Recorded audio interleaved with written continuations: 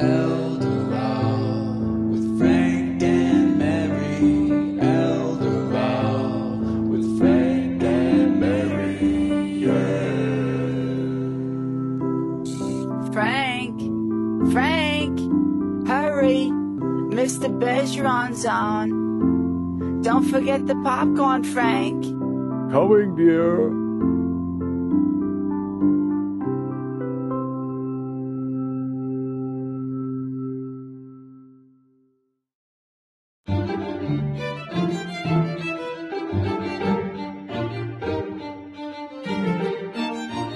We've done a series here now for about 3 years in Southboro, and we've tried to cover some very kind of large topics, some big estate planning topics. We've talked about mass health, we've talked about a bunch of things, but we've also tried to talk about, on occasion, some specific things. And today is one of those. It's kind of a specific kind of option that some people don't consider, and it's assisted living. We're going to talk about assisted living, and we're specifically going to talk about it as it relates to the veterans' benefits that you may or may not be eligible for and may or may not be aware of. And the reason why I mention that is that lots of people, their first reaction to assisted living is it's just too expensive. I mean, it's so expensive per month compared to what my income is, I really can't afford it. But as a result of this particular veterans benefit, the aid and attendance veterans benefit, a lot of people can't afford it. And that's why I was talking to the person that I do a lot of the veterans work with, a woman named Patty Surveys, who I consider to be really the great expert in this area. And she told me that she does some stuff here and also nationally, and she said that nationally, her information is that something like 80% of all of the rooms in assisted living facilities are occupied by people who are taking advantage of the veterans benefit. Right? It's a huge, huge thing nationally. So we're going to talk about my couple, my friends Frank and Mary. You've heard about them before. This is the same couple that we're always kind of talking about. Sometimes their situations vary. Today, their situation is about what it usually is. They've got assets worth about $400,000. He has an IRA worth $150,000. They have an annuity worth $100,000, and they've got bank accounts worth $75,000. So they're not rich, they're not poor. They've got a total assets of about $725,000. He has monthly income of $2,500. He's getting a substantial Social Security check of $2,000, and he's getting a pension of $500. She has income of $1,000 a month. They both have the same basic goals. They want to die and be buried in the backyard. If one of them dies, they want to leave everything to the other. And when they've both died, they're hoping that their children, Peter, Paul, and Mary Jr., will have something left. But if they don't, they don't. Because they made this money and they're going to spend this money, and they want to make sure their basic goal is that they don't run out of money before they die. I'm sorry to interrupt. Can I just ask you one question? Somebody just left there who thought this was just on veterans benefits? We're focusing on assisted living, on the point of assisted living, and the reason why you might want to consider it. Although we are talking about the veterans aid and attendance benefit as it affects. But you're talking about assisted living in general. That's right. That's right, and that's why we have the executive director of Christopher Heights, who's specifically going to be talking about assisted living. You were just talking about just for veterans. I understand. Okay, I just wanted to chase them down. We tried to make that one. We tried to make that one clear. So. Mary's goal in the short run, though, is that she for sure does not want to ever go to a nursing home. And many people assume that a nursing home and assisted living are really the same things, which they're not. Nursing homes are what the name suggests. They are skilled nursing facilities, and they are so defined because there are nurses there all the time. And you are there typically because you need skilled nursing all the time. Assisted living is really for a whole set of folks who really want to stay independent. And because I know, once again, Frank and Mary really do want to die and be buried in the backyard. But there is a point where, or there may be a point where Frank and Mary cannot really be at home feeling really comfortable and feeling really safe.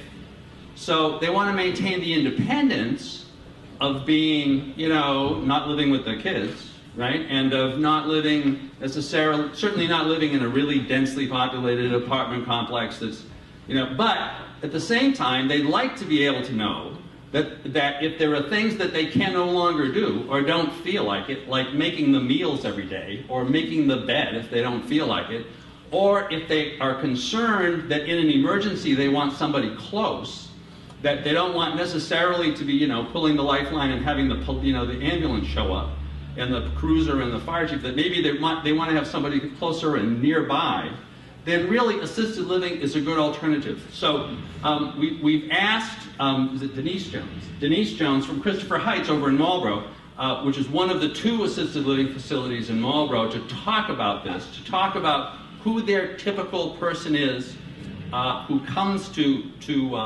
live there. Right here. But I didn't invite you to speak today. But we may be wanting you to make comments later on. So that I wanted her to talk about it. I'm not trying to sell Christopher Heights. Remember, everything that she says may be a lie. I don't know, So, but the goal of this is to really have you understand what assisted living is, what the possibilities are for assisted living, how the price structure usually works, to get a sense of what assisted living usually costs.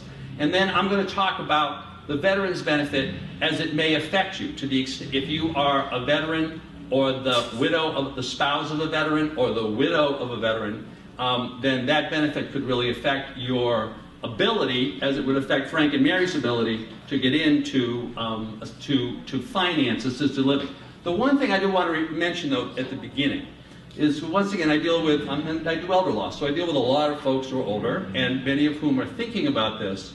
And the one big surprise to people who go to an assisted living facility is that all of their other bills go way down. I mean, not surprisingly, their food bill goes away. Doesn't go away, but it goes way down. Transportation, a lot of other costs go way down. So when you're looking at the cost of assisted living, you really have to kind of factor that in, that what you're paying when you're in your house is not just the insurance and the taxes. There are a lot of other things about living in your house, and those numbers really change a lot when you're in assisted living. So I'd like to introduce Denise and thank her for coming over and ask her to explain to you how assisted living works, who the typical folks are who are there, and kind of what the pluses and minuses are. Now, during her presentation, I may ask a question. I get to do this. I'm the presenter, right? I'd like to ask people to hold I'd like you to hold any of your questions until the end, after she's gone through her stuff, and I've talked a little bit about the veterans benefit. So, Denise Jones. Denise. I'm going to, can I go? Yeah, absolutely. Good afternoon. Thank you very much for inviting me today. I really appreciate the time to come out. I also want you to know I'm also a Southboro native. I live here. Love Southboro. It's a beautiful place. I also see one of my residents here that lives here at Christopher Heights. She's not a plant. Yeah, not a plant. Right. But anyway, I've been the executive director of Christopher Heights in Marlboro for 1.5 years. Prior to that, I worked with a home care agency. And I'm going to tell you this because I felt lucky, because I would go into all the assisted livings and find out what brought people in. They told me personally, the families and the residents themselves. So when I explain this slide up here, I think the important piece I'm going to offer also is how that decision came. And by the way, as a low-tech person, I forgot to give her the clicker to move the slides along. So there you go. Okay. On the right is the forward. So generally, what happens is someone's at home and they want to reach the backyard, like Arthur's speaking of. But things start changing. You slow down a little bit. You can't get to the stairs as easily. You're falling behind in the laundry. You can't get to the grocery store. These little things add up. Maybe you forgot to take your important cardiac medication at 9 o'clock at night, and that one dose can create a big problem. So usually the families might come and say, things aren't working as well at home, or the person that wants to move in will come in and say, it's time. I find that people that plan ahead and make that decision before an emergency happens transition the easiest into assisted living. Because you don't want to come in, if you can help it, or an accident that could have been prevented by coming in and looking early and thinking about how to stay safe. The things that we provide to help you with that, of course, is housing. So we really are your home. We really want to make you feel at home. All the assisted livings provide lots of activities. that supply interests and things that you may like to do. A lot of them have grounds outside that you can walk around, common areas that you can talk and socialize with other residents that come in to find common interests. So the housing, in addition to the housing, is the built-in services for safety, night safety checks. Now, in a nursing home, the night safety checks, the lights are on all night, they're watching you, you're pretty much in your room. But in assisted living, you have your own private apartment. And maybe you want somebody to come in 1 time a night, maybe you want someone to come in 3 times a night. You can pick. Person's just gonna come in and make sure you're right where you need to be, asleep and comfortable and safe. If you were home and you got up in the middle of the night and you fell on the floor in the middle, maybe nobody comes. Maybe they don't come for 2 days, maybe they don't come for 3 days. Believe it or not, preventing little things like that can keep you independent and safe longer. Supportive services are the companions that we have. Usually they're companions, they're certified nurse assistants or home health aides, either one. They're able to come in, they're licensed to come in and take care of you and know proper body mechanics and how to get you, maybe you need a little help in the shower with bathing. That's called activities of daily living. So bathing, showering, maybe just helping you get dressed with your sneakers you can't quite reach. Maybe a little assistance in ambulating down the hallway safely. Maybe somebody just stands outside the shower for you to make sure you don't fall. They don't have to go all the way in. Maybe you just want somebody outside the shower.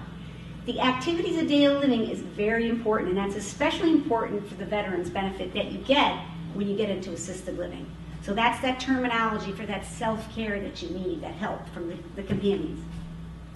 The individualized service plan, that's a plan that you receive when you move in. So when you move in, the resident care manager, which is usually a nurse, she'll meet with you and usually a family member and talk about what kind of services you would like when you come in. Again, maybe you're just picking laundry, maybe you're picking just, bathe my feet, wash my back, 1 safety night, check at night, and you keep it to a minimum initially. But over time, you could increase those services. So they're going to put that individual service plan in place for you, and then they're going to check on you at the first month, and then at 6 months, every 6 months thereafter, to see if there's something you want to add or decrease. Sometimes, and I've seen this, a lot of our residents will come in, and they improve. They're walking better because they're walking more. They're coming out of the apartments. Maybe they gain a little weight because they're eating better. They're sleeping better. I mean, the improvements that we see from being home alone to coming in are remarkable, and they do happen.